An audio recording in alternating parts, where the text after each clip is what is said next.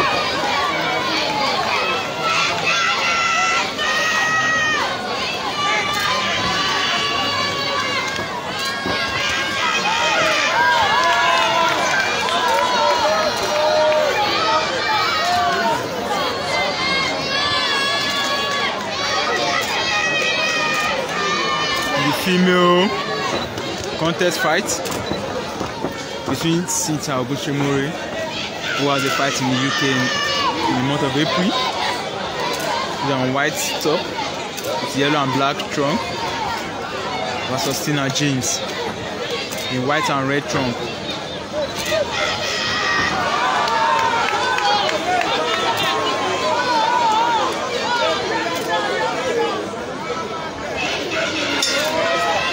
First round.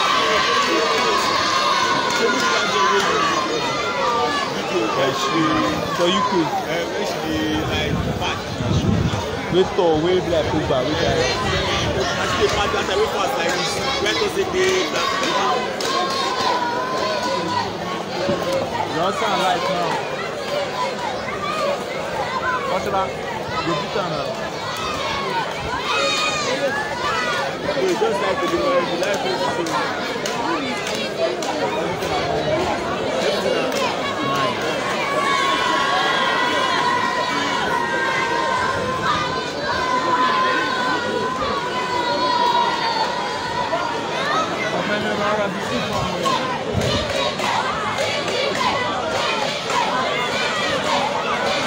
Seconds out, round 2.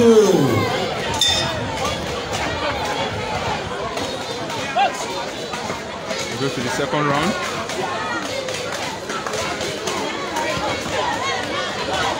Solid jab from Cynthia.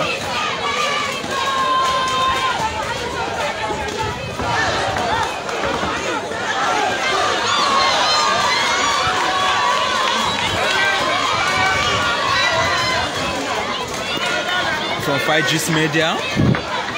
Keep sharing, guys.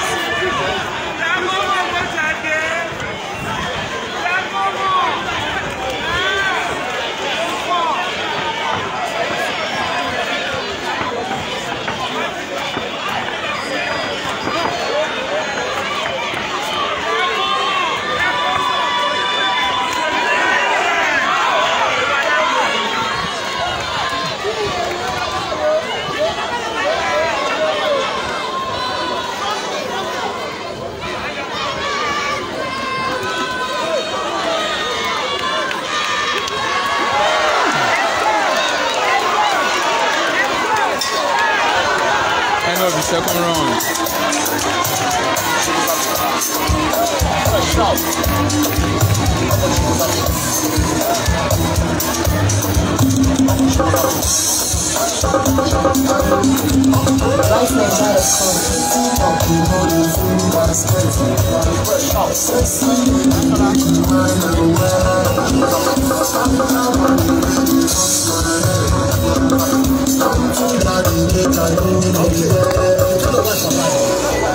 She was a bit cool. She would go get she was a bit dress. She would go get fresh up. She was a bit dance. She would do prayerful. Prayerful. In the air, she would go get yash. Which kind of cacao we never see. Go get yash. Which kind of cacao we never see. Second half, round 3.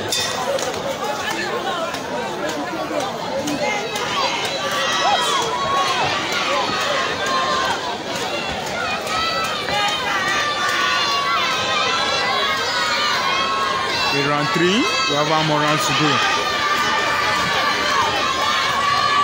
It's a 4-round national lightweight contest fight between Cynthia Ogunsemilore in a white, yellow, and black trunk versus Tina James in a white and red trunk. Happening live here at Bariga, Lagos, Nigeria. Covered by your media, Bar Media in Africa, 5G's Media.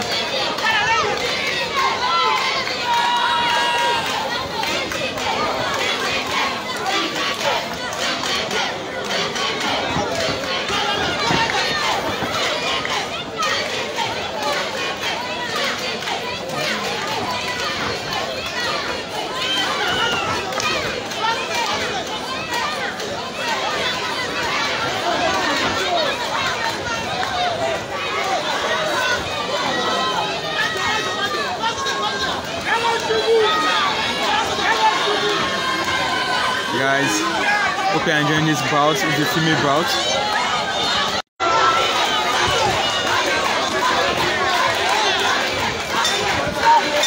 End of the 3rd round. I have one more round to go.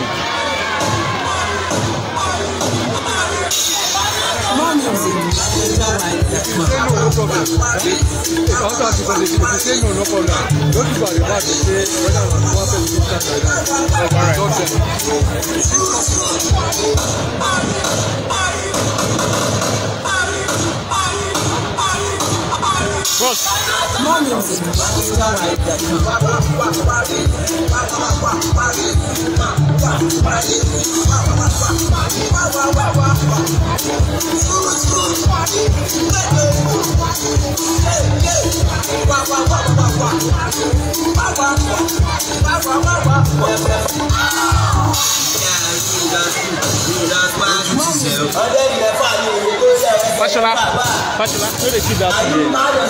No they keep on down instead. Down instead. Keep on down instead. Round 4, the final round. I'm going to the last round.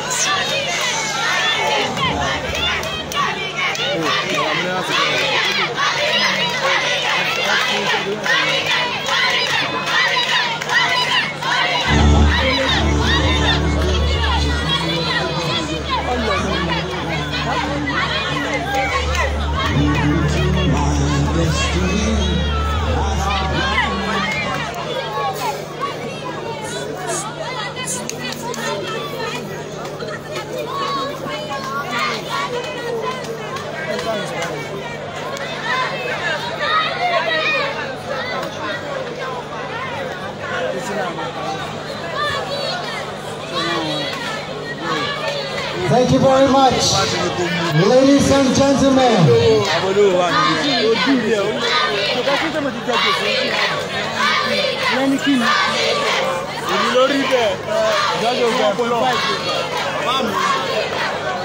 The boxers left into the hands of the judges, and the judges scored this way. All three judges scored it 40-36 for the winner by unanimous decision, Cynthia Ogunsemilore.